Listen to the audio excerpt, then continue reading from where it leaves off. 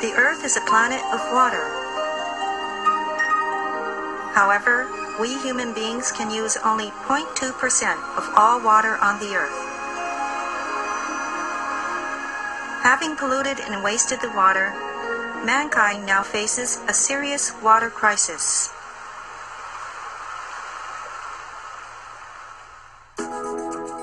Various individuals and organizations around the world have begun using beneficial microorganisms known as EM to purify water resources. EM has been shown effective in improving the environments of ponds and lakes, rivers, and the seas. As is recently reported by the United Nations, the water crisis we face today is grave and global.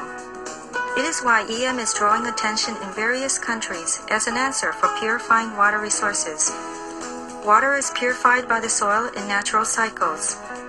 This process is essential to the provision of water for all life. Water purification with EM originally began with its application to crops and the soil. Various data show the effectiveness of EM. Toxic chemicals accumulated in the soil were reduced. Their amounts being absorbed by crops were also reduced.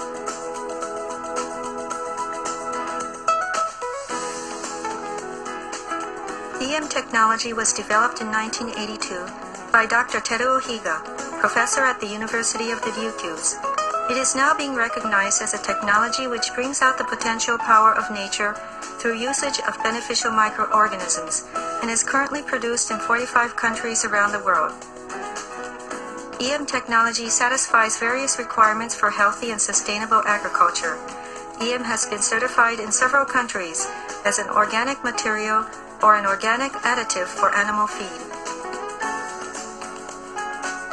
Organic farming using EM restores the inherent power of soil and increases crop production. Tests have shown that EM has increased the yield of wheat by up to 30%. EM has also increased the amount of fruit juice of, for example, oranges. When used for crop cultivation, EM purifies not only the soil, but also the water coming out of it. The water circulates in nature and nurtures crops again.